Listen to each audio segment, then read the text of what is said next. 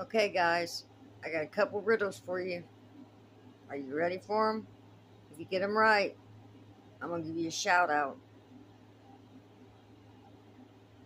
First riddle goes, if two's company and three's a crowd, what are four and five? I'll repeat it one more time. If two's company and three's a crowd, what are 4 and 5? Do you think that you know the answer?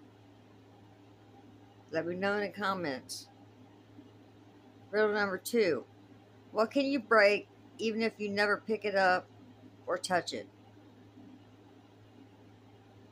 What can you break even if you never pick it up or touch it? So guys, what do you think it is? First riddle goes, if two's company and three's a crowd, what are 4 and 5?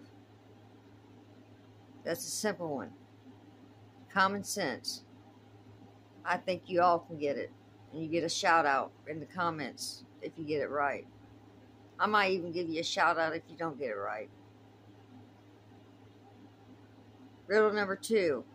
What can you break even if you never pick it up or touch it? Now this one's a little bit harder. You think you can get it? I think you can get it. Even though it's a little bit harder. One more time. Riddle 1. If two's company and three's a crowd, what are 4 and 5? If you get the answer right, you get a shout out. I might even give you a shout out if you don't get the answer right. Riddle number 2. What can you break even if you never pick it up or touch it? Now this one's a harder one. If you get it right, you definitely get a shout out. So what do you guys think? You think you got the answers to these 2 riddles? These are kid riddles. These are made for kids. I think y'all can do it. I think you can get it. I really do. Especially the first one. Just think about the second one.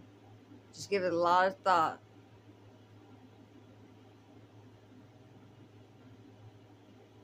Yeah, give the second one a lot of thought, guys.